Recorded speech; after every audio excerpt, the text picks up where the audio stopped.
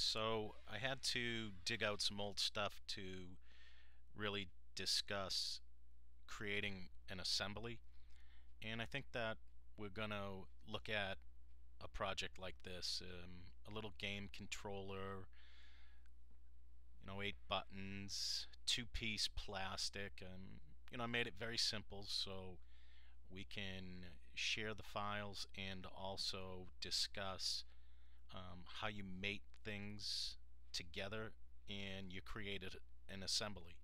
We'll take it from assembly to drawings and also to rendering. Alright, so take a look and add some comments on YouTube if you're interested. We'll put it together. Alright, thanks for watching. Bye.